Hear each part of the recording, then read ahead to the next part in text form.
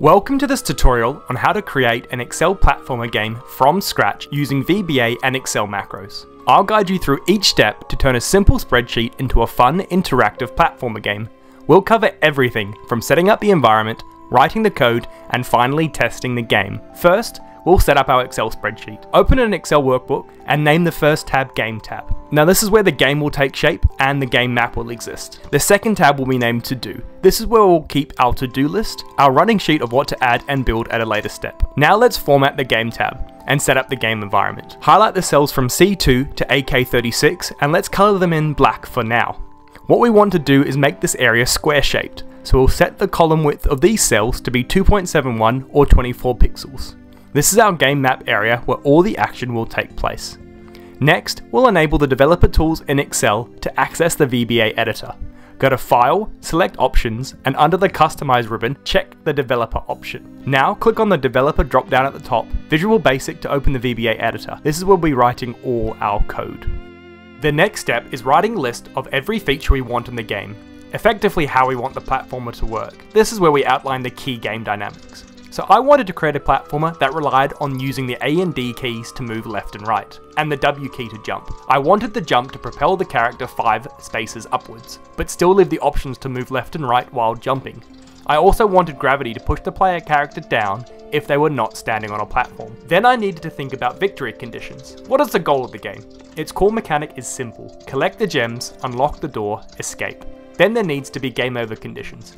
Enemies that stop the player character from playing. This is how the mines and robots were born. These robots need to be able to move on their own, and therefore we also need a time or loop mechanic. Also, we need a clear game mechanic, so the game can be reset. Lastly, we want everything in the game to be randomly generated, so that each play is unique. The first thing we want to test is the spawn mechanic. Let's get random spawns of each of the key game characters. Click across to your VBA editor, insert a new module, and add in what you can see on screen. There are 3 different key functions. The first is the spawn elements macro. This is the main macro that spawns the player, the gems, the exit, the mines, and the robots on the board. The colors are set using the inbuilt CGB color settings. The get random empty cell function is a function that selects a random cell within the game board and confirm it is non-black and returns it. Then there's the color index check. This code checks each cell in the range C2 to AK36. If the cell is not black, it clears the color, effectively resetting the cell. The black cells are left untouched. Now that our first function is written, let's add a button into our Excel to test how the macro is performing. This is again using the developer ribbon that we enabled earlier.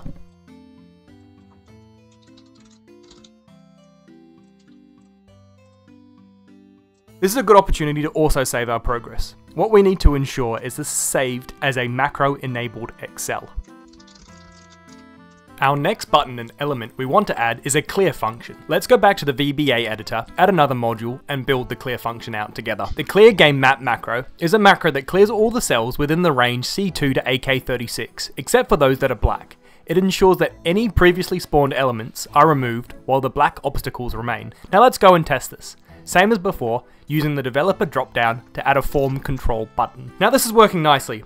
However, the game map looks a bit boring. How about we spice it up a bit and add some new platforms wherever we like? Remember, the black doesn't clear with this new macro, so these walls and platforms will carry into the game itself. The next key feature is quite important. It relates to player movement. Let's create a new module and talk through the key features. The first is the declare function get async key state. This lets Excel access part of the Windows operating system that reads key presses of the A, D, and W keys, which is not an inbuilt Excel function. Then we have the game loop in the start game and stop game subroutines. This loop continuously checks for key presses and also applies gravity until the game is stopped. The check for key presses function detects when the A, D, or W keys are pressed and then move the player accordingly. Jump propels the player upward by 5 cells when pressing the W key. The is jumping flag prevents the jump from being initiated multiple times during the same jump frequency. The can jump function is also important. This function checks if there's a black cell to the left, right, or below the player. If any of these conditions are met, the player can jump. The get running check is also important in that the loop ensures that the player's jumping process also allows for horizontal movement without causing the player to exceed the 5 cell jump limit. The apply gravity function moves the player down by 1 cell every 0.4 seconds if there is no black cell beneath them. Gravity also only applies when the player is not jumping.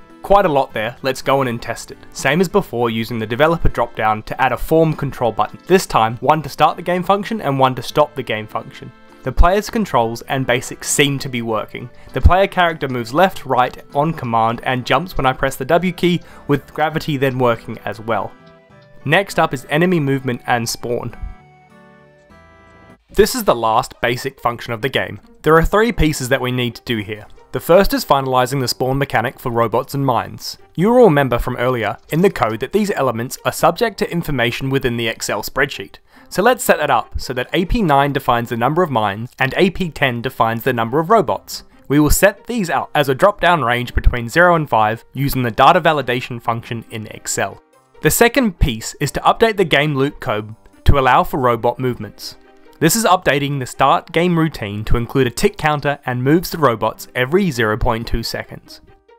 The third and the meatiest part is to change the code, adding a 4th module for the move robots logic. This code ensures that robots will move every 0.2 seconds in a random direction and have no overlap with any black cells. And that's the core of the game code in place. Let's test the basics of the game. I'll press the start game macro and see how things work. A and D are moving the play character correctly. Jump and gravity are working just as they should. Enemies are moving, and each spawn, I can control just how many units are being spawned. And that's the basics of the game. Great job! We will now need to go away and improve each element to ensure that the victory and game over conditions are being met. I've combined all the code into a single macro, as I was having issues with triggering the victory conditions. And what I'm going to do now is go through each piece of the code and explain why it exists.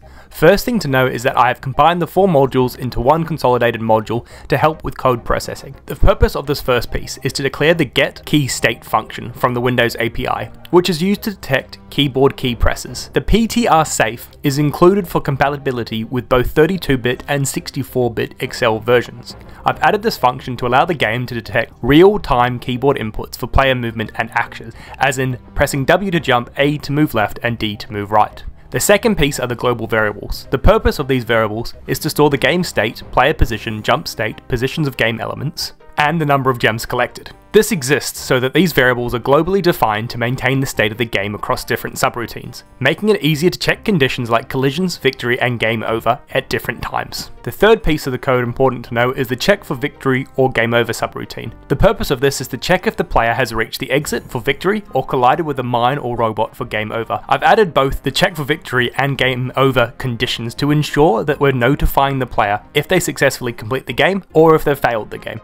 The fourth key element is the spawn element subroutine. There are many aspects of this that we'll go through. In general, this initializes and places all of the game elements randomly on the map. I've added it to ensure that players are spawning in random positions so that each individual game is unique. This again works through for both the player, their gems, and enemy spawns, also being distinct in their colors for those elements. For example, the player is always green, the gems are always gold or yellow, and the enemies red for mines and grey for robots. The fifth key subroutine is the clear game map. The purpose here is to clear the game map and reset all game elements and states. What it effectively does is it removes all colors from the game map except black, cleaning up the game board. And it also resets all of the gem positions and gem counts to their initial state, preparing the game for a new round. The sixth key piece of code is the getRandomEnemyCell cell function. What this does is it finds a random enemy cell in the game grid that is not black and does not contain another game element. What this does is it ensures that enemy movements are always towards a valid position into a non-occupied space. Then we have the start game subroutine. What this does is it initializes and starts the game. What it also does is handle the game loop for player inputs and robot movements, effectively the time mechanism of this game. I've added this loop so it manages the continuous checking of inputs of the player, robot movements, and also continuously checks for win and lose conditions while the game is running. The eighth important subroutine is the check for key presses subroutine. What this does is it detects and handles player key presses for movement and jumping. This is important to detect specific keys and moves the player accordingly accordingly in the right direction. Then we have the jump subroutine, which is obviously very important to handle all of the jumping mechanisms, allowing for the upward movement in the game map. It simulates a jumping action by moving the player upwards over time so that you don't get all 5 tiles in one tick. We then have the apply gravity subroutine.